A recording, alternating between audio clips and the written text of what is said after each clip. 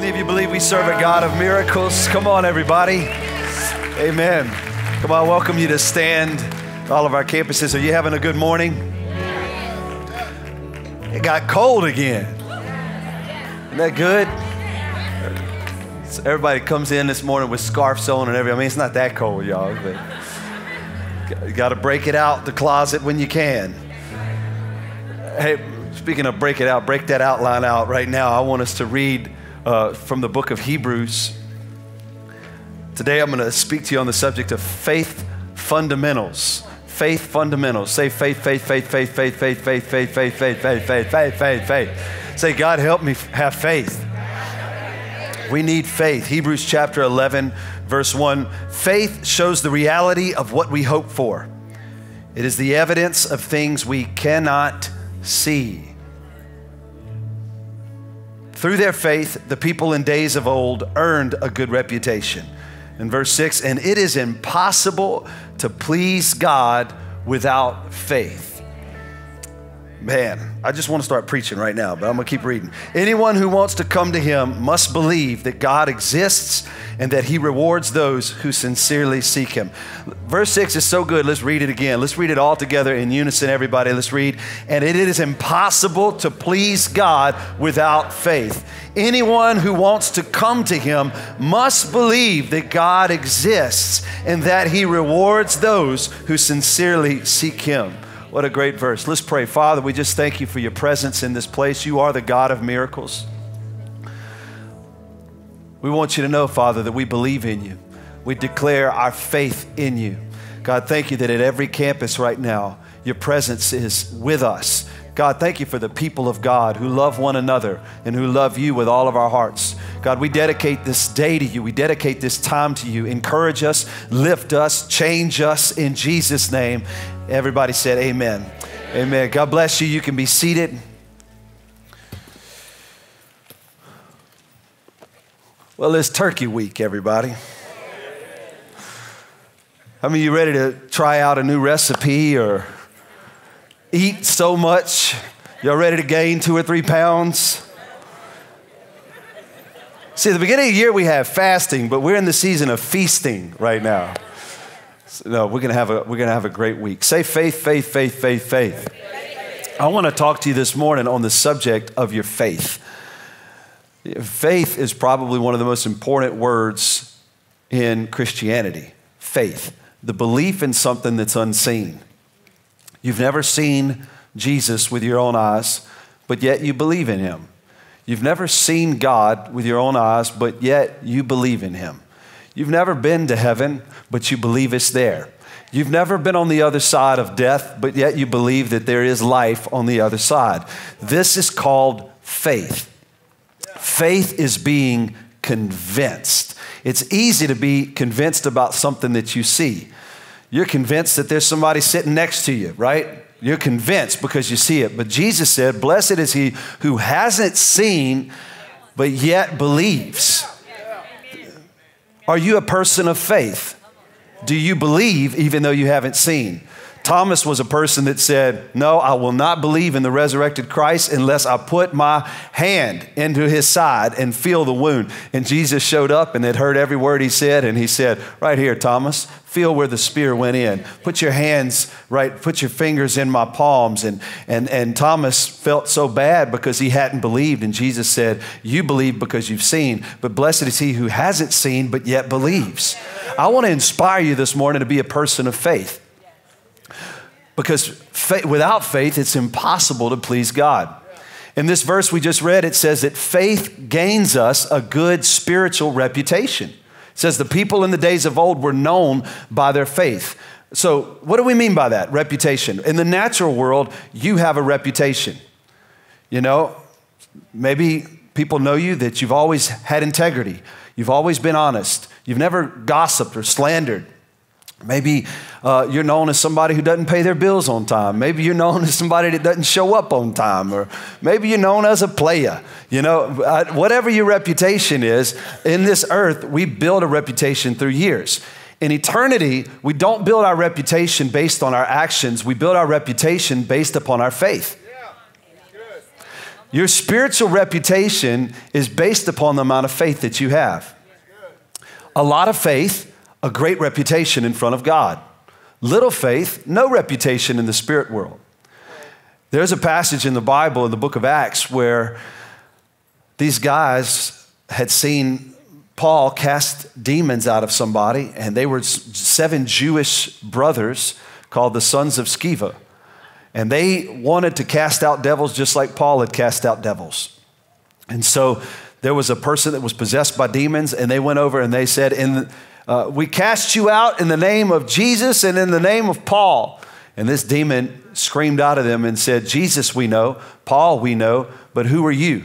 And that demon inside that one man beat up all 7 of those guys and stripped their clothes off, and they ran out of the house naked. You can read about it in the Bible. Because they had no spiritual reputation. What is your spiritual reputation? Your spiritual reputation is based on how much you believe. And that's why the enemy is after your faith so much. He wants to destroy your faith, and our culture wants to destroy your faith. Everything in this world is trying to pull your faith away. But God is so pleased with a person of faith that hasn't seen but yet believes. And everything in this world is pulling at your faith to pull it down. But you got to stay strong in your faith. Faith gains us a good spiritual reputation. Another thought about faith is it is the only way that we can receive spiritual things. If you don't have faith, you can receive nothing from God. You can't receive a word from God. You can't receive a healing from God. You can't move in the gifts of the Spirit unless you activate them by faith. Everything done in the spirit world is done by faith. And so if you want to receive something from God, you have to have faith. When Jesus was on the planet, he would walk around everywhere and someone would say, will you heal me? And Jesus would heal him, but he said, let it be done according to your faith. Oftentimes he would rebuke his disciples because they weren't able to do miracles like he could. And they said, why can't we do miracles? And he says, it's because of the littleness of your faith. He said, you have no faith. So without faith, we can't receive anything from God. You see now why the enemy wants to attack your faith? Where you can't believe stuff. You can't believe in God. And because of that, you don't receive things from God. Faith is how we move in our spiritual gifts. In 1 Corinthians, it talks about our spiritual gifts. In Romans, it talks about our spiritual gifts. But it says that they're all mobilized by faith. The gift of prophecy, word of wisdom, word of knowledge, gift of faith, working of miracles, discernment of spirit, gifts of prophecy, interpretation of tongues. All of that happens according to our faith. So this is how we receive things from the Spirit. Look at this. Faith is the only way that we can please God. When I was in school, there was always the teacher's pet, the person who schmoozed up to the teacher more than anybody else. Do you know somebody like that? Or were you that person? You realize that your way to get an A. Y'all have heard my story about Miss Humphreys, huh? Y'all want to hear the story about Miss Humphreys? So Miss Humphreys was a history teacher. And she was a sweet, sweet elderly lady that had come out of retirement to teach. And she was a little bit scattered in her processes of teaching. But she would get so frustrated because everybody would talk in her class. And she'd say, yo, stop talking in my class. You know, she would always, and I was the one that she was always having to correct. I was not the teacher's pet. I was the opposite of the teacher's pet. But Miss Humphreys was always a sucker for a good encouragement and some affirmation. So if I got a bad grade on a test, I'd always go up to Miss Humphreys and say, Miss Humphreys, you look so beautiful today. And she would say, you don't mean it. I'd say, I do mean it, Miss Humphreys. You look amazing. And I was able to gain a good reputation. But there would be times where she would give a test and she'd say, I'm giving y'all a pop quiz today because you never listened to me. And I didn't know any of the answers on the whole test. So I brought my test up to Miss Humphreys and I'd say, Miss Humphreys, what's this question? Question number 1. I don't really understand the question. And she would say, well, read it. And I'd read it and I said, I just don't really understand. I said, I wish I had a way of knowing the answer to that question. And Miss Humphreys, she would look up at me. She had those glasses. She would say, well, I'll just give you this one. And she'd give me that one. Then I'd go back to my desk and I'd look at number 2, and I didn't know number 2. So I'd go up to Miss Humphreys, you look so beautiful today. And she'd say, you don't know number 2, do you? So then I'd fill out number 2, and I would make a 100 on the test by just schmoozing up. So I love Miss Humphreys. Miss Humphreys is in heaven now. One day I'm going to go up there and thank her. She got me through school. That's why I'm so smart, y'all. But, you know, somebody that gets up close to the teacher is called the teacher's pet. If you want to be somebody close to God that gets a ton of favor from God and close to God, faith is the way you do it. Schmoozing got me close to Miss Humphreys. Faith gets you close to God. You want to be right up next to God and get the favor of God, you got to believe. You look at a guy like Job, everything that he believed was taken from him. He believed that God was going to protect his family. Well, he lost his family. He believed God was going to take his health, and he believed that God was going to protect his health, and his health was taken away from him. Everything he believed was taken out from under him, but he refused to curse God. His wife said, curse God and die. He said, I will not. And then he said this statement. He said, I know my Redeemer lives. And if you read the end of the book of Job, God multiplied everything back to Job because he withstood the test of faith. Faith impresses God. In the book of Hebrews, right where we just read, there's 2 things that it says you must believe. You must believe that God exists. And you must believe that he is a rewarder of those who diligently seek him. And so, man, if you're struggling to say, does God exist? You're never going to please God in a state where you don't believe in him. And then it says that he is a rewarder of those that diligently seek him. So I believe in a God who rewards those that come after him, that pursue him, that desire to know him. He is a rewarder of those that diligently seek him. So the first 10 chapters in Hebrews is this writer convincing Jewish people, as we talked about last week, that Jesus is better than Moses. Jesus is better than Aaron. Jesus is better than sacrifices. He's better than angels. But now you get into chapter 11 and he says, so what is your responsibility? All you have to do is believe. Believe. And don't let anything take away your faith.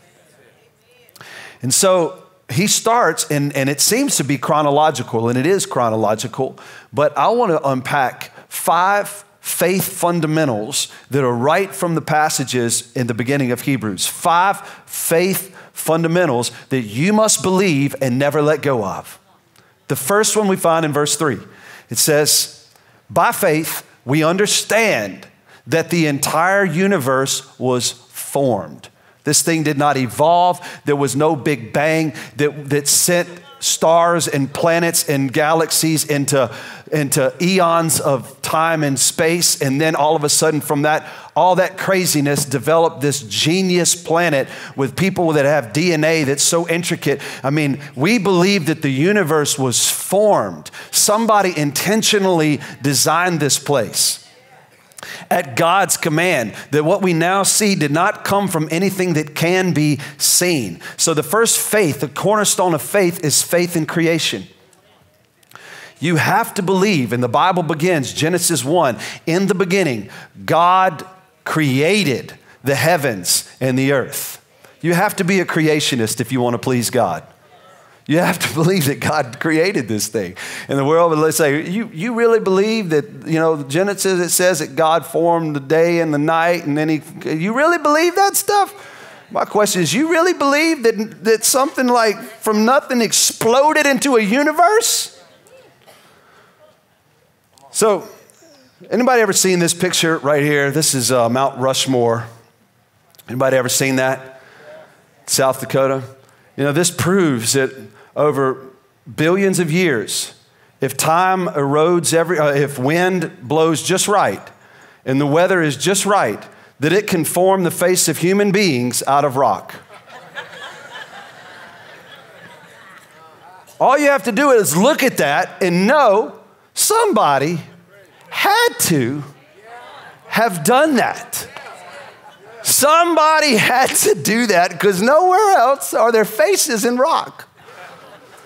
But if we'll know for sure that somebody did that, how much more the real thing? Like I'm moving and living and breathing. Mount Rushmore. Oh, just time did that. No way. God created man. If you look at the DNA code, DNA is a language. Every language has a writer. DNA is a language, and in every cell of your body is your entire genetic code. If you were to take the genetic code of your body in one cell and wrap it out, it would go from here to the sun and back over 8 times. Okay? Look at this Bible that I have here. This is made of the English language. Nobody would be crazy enough to believe that this book evolved over millions of years and all of these words. English was created by evolution.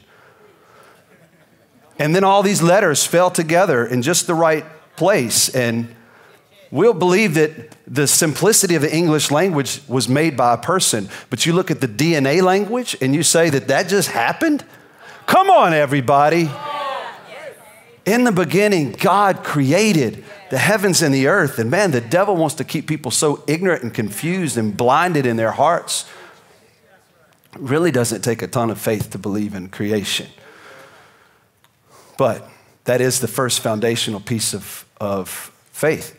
And listen to this, that all faith produces action in our life. All faith produces something in our life. So if you truly believe it produces, let me give you an example. If a car is coming at you at 50 miles an hour and you believe that it's going to hit you, are you going to stand there, or will that faith produce action? True faith always produces action. Okay? So when you believe in creation, you really believe in creation, what does it produce in your life? It produces humility. Because you realize you did not create you. You did not think you up. You know, I like to ask people the question, do you remember before you were born? Of course not. Do you remember thinking, I should make myself? I should be. And wow, I'm here. No. You grew in your understanding that I'm here. And somebody had to put me here. This creates a humility in us that makes us realize that we do not exist for our own pleasure, for our own glory, for our own satisfaction. There's only one reason we exist, is for the pleasure of the one who created us. Even though we are brilliant, we are smart, we are created beings. We exist for his glory. That means that anything that he created you to be that you rebel against and try to be something else, you're in rebellion against your creator. This is with gender confusion that's going on. God created male and female. And if the creator fashioned you a certain way and made you a certain way, he made everything about you intentionally. He made your gender intentionally. He gave you to the family that he gave you to intentionally. And so who is the creation to say to the creator, nah, I think you made a mistake here. I'm going to do what I feel like I should do. No, you're a creation. Can I preach truth to you? You need to say to your creator, thank you for wanting me around. Thank you for deciding to make me, because I think it's pretty cool to exist. And so, how can I please you, creator? How can I live to glorify you? I'm going to be you made me a man, I'm going to be the best man I can be. I'm going to live for your glory the best way I possibly can. So faith in creation produces humility. Then the second foundation of faith is found in verse 4. It was by faith that Abel brought a more acceptable offering to God than Cain did. Abel's offering gave evidence that he was a righteous man, and God showed his approval of his gifts. Although Abel is long dead, he still speaks to us by his example of faith. This is faith in the cross. Faith in the cross. There's 2 guys. One guy was Cain. One guy was Abel, and God desired sacrifice for both of them. One guy brought the very best of his product, his fruit, and then another guy believed God, that God said only blood can cleanse and redeem. And so Abel obeyed God and brought a sacrifice that God ordained. And so that pleased God. This is faith in the cross of Jesus Christ to save us, to make us righteous. And I preached on it last week, but we only have one chance at heaven, one chance at redemption, and that's the cross of Christ. And it is so simple. You got two boards, one this way and one this way with the Son of God hanging on it. And that is the centerpiece of humanity right there. And if you put your faith in the cross of Jesus Christ and what was accomplished on that, then that faith pleases God. Faith outside of the cross produces no righteousness in our lives.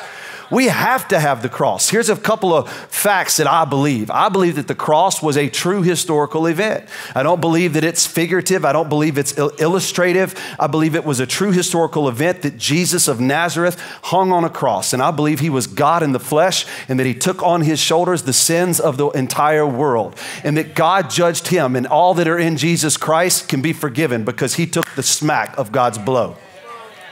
I believe that the cross is the centerpiece of human history. That's why we divide time in BC and AD, before Christ and after Christ. That's what we divide time by this man, Jesus Christ, and it all comes down to this simple symbol of the cross. It is the centerpiece of humanity. Think about the genius of God, that the centerpiece or the center symbol of humanity is a vertical piece and a horizontal piece with God on it. It's God wanting to be with man. Thy will be done on heaven as it is on earth, where that thing collides. This is the centerpiece of human history. I also believe that without the cross, humanity would be lost. So there's over 7 billion people on the planet right now, and I feel like if there was no Jesus and no cross, that every single one of us would be forever separated from God. There would be no choice, no chance at redemption because all have sinned and fallen short. But because of the cross of Jesus Christ, all humanity can be saved. That's God's plan. I also believe that without the cross, I would be totally lost. I don't want to know where I would be without the cross of Jesus Christ. If he hadn't died on the cross, we would have not been here today. I would not be here today. I don't know where I'd be. I might be a drunk on the street somewhere, just miserable and wanting to end my life. But because Jesus died on the cross, I am here. I am happy. I am whole. I have a family that's blessed. And I'm telling you, my life is blessed because of the cross of Jesus Christ. So I believe in what happened on that cross. So if belief in creation produces humility, what does belief in the cross produce? It produces gratitude, overwhelming sense of gratitude. When you look at the cross of Christ, it just produces this sense of like, thank you. And you'll never be able to repay Jesus. You'll never, you're so in debt to him, you'll never be able to repay him. All you can do is just say, thank you. But live in a way where that gratitude is seen in your life. Like give so generously, live so generously, live with gratitude. But that's why when you worship, you shouldn't softly worship. I believe you should loudly and exuberantly worship God because you have so much to be thankful for. I mean, you should explode in worship. That's what I believe. I mean, when it comes time to worship God, I'm like, hey, thank you, So it produces gratitude. The third foundation of faith is found in verse 5. It was by faith that Enoch was taken up to heaven without dying. He disappeared because God took him, for before he was taken up, he was known as a person who pleased God. The third fundamental of faith is faith in heaven. We see Enoch, who enjoyed a close walk with God, but then was not because God took him. Yesterday I was praying for our services this weekend, and I like to walk and study and walk and pray. The reason why is because if I sit and study, a lot of times my ADD kicks in and I just can't focus. And so when I walk, my body's doing something and my mind can actually focus. And so I was walking and praying yesterday, and I was just meditating on the beauty of heaven. And one day that we're all going to be there. And 1 year ago, tomorrow, my wife and I put one of our sons in heaven. And it was exactly a year ago. And tomorrow, I'm releasing a song that I wrote during that moment that was so tough. I almost played it for you today, but you wouldn't have been able to handle it. I'm just telling you. you have to watch it tomorrow. But anybody who's ever lost somebody, anybody who's ever lost a child or a father or mother or a sibling or somebody, you know what? We didn't lose them forever. We know where they are. And our hope is in heaven. And here's Enoch. He was walking with God day and night. And one day the Bible says that he disappeared for God took him. This is our faith in eternity. It's our faith in heaven. And I want to build your faith that this world is not our final home. We are going to another place. And when I think about all the people who are in heaven, I was thinking about my granddad, Jim Clark, yesterday, and what a blessing he was to my life. And he's there in heaven right now. And so I am convinced of the reality of heaven. I am so convinced. I'm as convinced about the reality of heaven as I am that you're sitting in this room or anything else. I'm convinced of heaven. I'm convinced that I'm headed there, and everybody that has Jesus in their heart is headed there. This is what I'm talking about, faith. And you know it's faith, listen to me, you know it's faith when people from the world can say he's crazy. Because the stronger you declare your faith, the easier it is to say, he's crazy. But this is my faith. I believe this. I believe in heaven. I believe just as Enoch did and was taken up to heaven to be with God. You got to be firmly convinced in heaven, the reality of heaven. And when you believe in heaven, what kind of action does it produce in your life? It produces the action of hope. It also produces an action of being detached from earthly things. Like earthly things have no value to me. Every rich person I've ever seen, when they die, they leave everything behind, everything. So thank God for taking care of our needs, but that's not where the true gold is. Because I believe in heaven, I don't have any attachment to earthly things. This is what it produces in our life. Amen? I want to read you two scriptures to just encourage you. John chapter 14, verse 2. This is Jesus talking to his disciples. There is more than enough room in my Father's home. If this were not so, would I have told you that I'm going to prepare a place for you? When everything is ready, I will come and get you so that you will always be with me where I am. This is a fact. 1 Corinthians chapter 2, verse 9. That is what the scripture means when they say, no eye has seen, no ear has heard, and no mind has imagined what God has prepared. God has prepared for us, everybody. He's prepared it right now for those who love him. So this is a conviction in heaven. The fourth is seen in the next verse. Hebrews 11, verse 7. It was by faith that Noah built a large boat. Man, they thought he was crazy. He's building a boat and it had never rained before. Guys, before this moment, there had never been a rain like this. And God told him to build a boat, so he started to build a boat. You know who that boat is? That boat is Jesus. This is all symbolic of who Jesus is. And he began to put his trust in Jesus Christ. And he put it in it to save his family from the flood. He obeyed God, who warned him about things that had never happened before. By his faith, Noah condemned the rest of the world, and he received the righteousness that comes by faith. This fourth foundation, fundamental of faith, is faith in judgment. You can't just believe in God's grace and incredible mercy and love through Christ Jesus and not also believe that he is the fair judge of all the earth. God is not schizophrenic. God is not going to change his mind. He's not going to get to judgment day and everybody show up. You have murderers that have never been condemned. You have people that have kidnapped and raped and done all kinds of things. They're not going to show up on judgment day and God's going to say, you know what? All you guys just come on in. Just come on. He's not going to do that. He would not be the just judge of all the earth. Thank God that we have a just judge that is sitting at the throne of all the universe. And one day, everybody's going to get what's coming to them. Everybody. And you don't have to believe to get your judgment. One day, you're not going to have faith. You're going to see him. Just hope it's not too late. And when you see him, he will be the judge.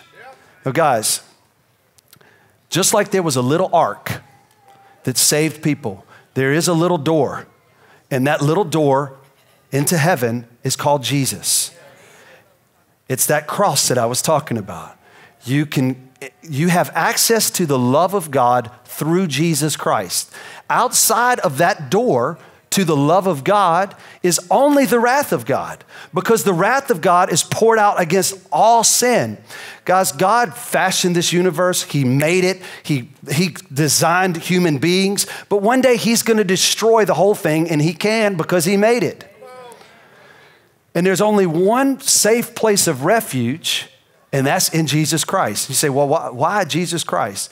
Because Jesus is the leader of a tribe. And Jesus was completely innocent, but he got smacked with the full wrath of God's judgment, and he was completely innocent. But if you will allow him to be your representative, and you will come under his tribe and allow him to be the one that takes God's wrath for you, then there is no more wrath for you, because it's already been poured out on Christ Jesus. But if you're not in his tribe and he is not your sacrifice, then you're out here. You're not in the ark. You're by yourself. But see, as a believer, you can't just have faith in God, the Santa Claus, and God, the gooey, he loves you. Romans 11 says, notice how God is both kind and severe. Hebrews chapter 12, it says, our God is a consuming fire, so let us worship him with reverence and fear. So, what action does this faith in judgment produce? It produces the fear of God, where you don't want to be judged by God. Hey, did anybody grow up in a family where spankings were still around, still happen? I hope you're passing that down to your kids. Seriously, quick sermon break. This is not a parenting sermon, but spankings still work. Timeouts, nah. You always can spot them timeout families. Their kids are in restaurants throwing macaroni everywhere and screaming, and they're looking at each other. Well, I don't know what to do. I'll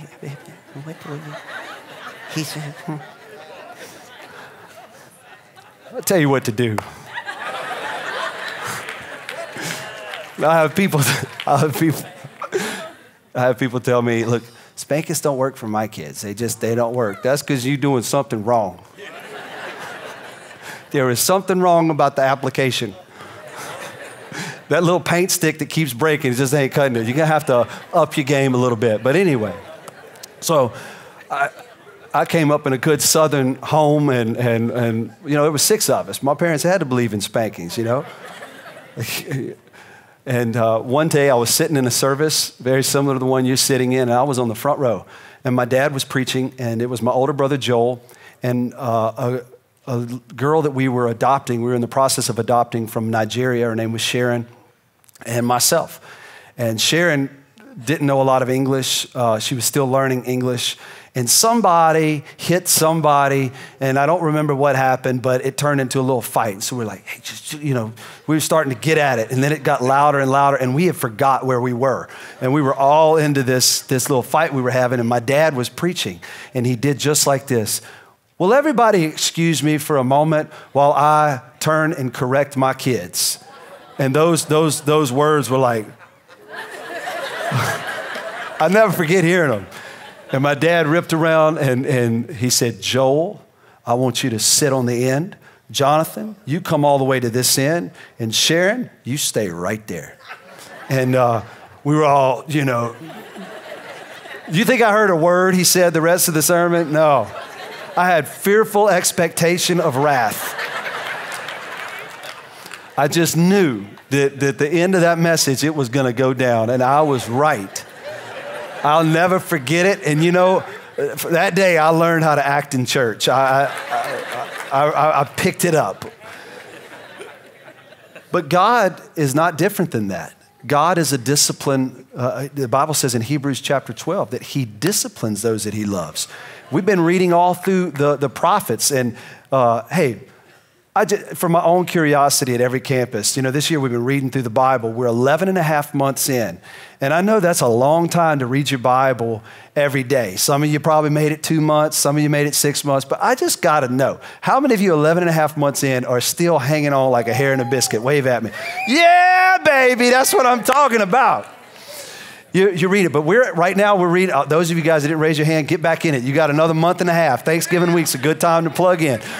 But so we're in Ezekiel, and every chapter it's like, say to Ammon, you're about to be destroyed. I'm going to tear down, say to Moab, I'm going to kill everybody there. And you read it and you're like, God, he is a God of justice. He is a God of judgment. And you cannot just believe in God, Santa Claus. I worship God, the Santa Claus. No, he's very loving, but his love is revealed through Christ. And outside of Christ, there is no love. Christ is his outlet of love to humanity. You're in Christ, you get love. Outside of that is judgment, okay? You got to believe in judgment. The fifth thing, the final foundation stone of faith is found in verse 8. It was by faith that Abraham obeyed when God called him to leave home and go to another land that God would give him as his inheritance. He went without knowing where he was going. This is faith in direction.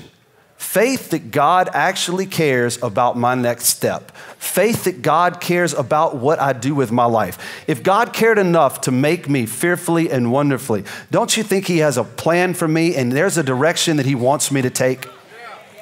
I believe in that God directs the steps of the righteous. Look at Psalm 37. The Lord directs the steps of the godly. He directs the steps of the godly. That doesn't mean like how you walk. It means your decisions, that you don't make dumb decisions. God wants to direct the steps of the godly so you make the right decisions and you accomplish the purpose that he put you on this planet for. God wants to direct your steps. Let's keep reading that. He delights in every detail of their lives. This is theology right here. This is that God actually cares about the details of your life. Though they stumble, they will never fall, for the Lord holds them by the hand. Proverbs chapter 4, verse 11. I will teach you wisdom's ways and lead you in straight paths. I believe that God wants to direct our paths. And Abraham, the Bible says that God called him and said, Abraham. He said, leave everything. And Abraham had this knowing that he was to leave where he was. And man, he took a step of faith and everybody said he was crazy. I don't know if you've ever been in a situation where you made a bold move, like you moved your family somewhere or you changed jobs and everybody was like, man, you are crazy. But that was a step of faith, okay? There's a difference between just leaning on your own understanding, but then also hearing the direction of God for your life and taking a big step of faith like Peter. Peter heard Jesus say, step out on the water, and he did, and that water was solid. And I believe that there is a level you can graduate to with God where you really can identify his voice clearly and you can take steps of faith that feel crazy, but God is in it. And boy, it's the most exciting thing to do, to live by faith. When God says move, you move. And what I've learned with God is he never paints the full picture. He never says move here and this will happen and this is going to happen and everything's going to be okay. It's always move. But, you know, and God lets you take that first step, then he reveals the next step. And can I just, I feel prompted to tell you this weekend. God does not speak to you how I speak to you. I use English, which is a very low form of communication. God lives inside of your spirit. And he directs your heart. He directs your thoughts. And as you grow in him, that's why it's important to know his word and to pray and to know his spirit, because you will identify when God is leading you into a place. And when God is leading you, it's like a sound that gets louder and louder and louder that does not go away. And this thing, it becomes overwhelming where God, and for Abraham, I'm sure it was this overwhelming sense of leave, leave, leave, and I will show you, leave. And he told his wife, babe, we got to go. And she's like, this is crazy. But he knew in his heart God was leading them. And I want to ask you, what is God leading you to step out and do? And man, you may waste your whole life in disobedience because you're scared to step out when he's directing you. But man, you'll never know the fullness of his purpose for your life until you have the courage to step out with his leading. And of course, I believe in wisdom. I believe that you want counsel around you, godly counsel. I believe that every move has to be rooted in the Word of God. But man, when you identify the voice of God leading your life, know that the Lord ordains the steps of the righteous. Amen? I pray that all the time for my life. God, please, I don't want to take Jonathan's steps. I don't want to follow my own desires and directions. Lead my heart, lead my mind. Let me take steps that are ordained by God. And you know what? Every step that he's led me into, even though it seemed crazy when I was making it, every step is right in tune with his purpose and plan. Amen? So I want to challenge you to be confident in his direction in your life. And the action that it produces, what it does produce in your life is action. You will step out. When you believe in his direction, you will produce action. Amen?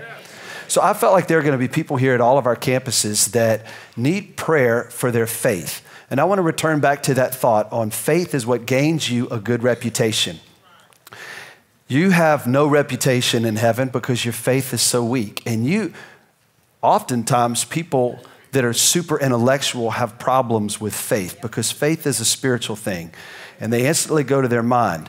You may have a great earthly reputation because of your mind, but you have a horrible spiritual reputation because you have no faith. And I want to pray for those of you whose faith is weak. And oftentimes defeat makes us believe or makes us doubt. And there are lots of things that shake our faith, but I want to pray for you that your faith would be strengthened. Amen. And that you believe in creation. You believe in the cross of Christ. You believe in heaven. You believe in judgment. And you believe that God wants to ordain the steps of the righteous. Would you bow your heads at all of our campus? If you're here and you say, Pastor, I need God to strengthen my faith. My faith has been shaken. I've taken a blow in my life somewhere, and I want you to pray for my faith. At all of our campuses, just lift up your hand and let me know that you're here and you need prayer for your faith to be shaken. I think that's a symbol to God. You're reaching up to God, saying, God, help me, help me, help me, help me. Amen.